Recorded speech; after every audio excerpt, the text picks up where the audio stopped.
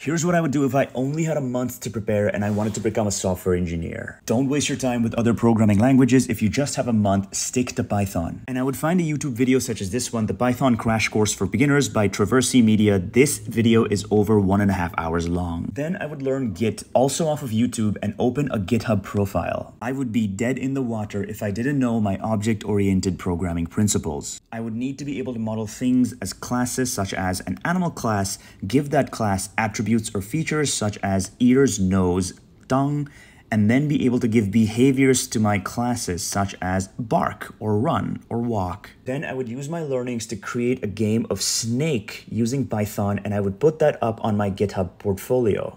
Creating a game of Snake as a first-time programmer is not easy. You need to be able to display the board and the snake on the terminal, and you need to be able to move the snake around using keyboard keys. The snake also has to respect the boundaries of the board as you're moving the snake around. Having done all that, I would then apply to apprenticeships, like Microsoft's Leap Opportunities for Software Engineers, which is specifically meant for self-taught programmers.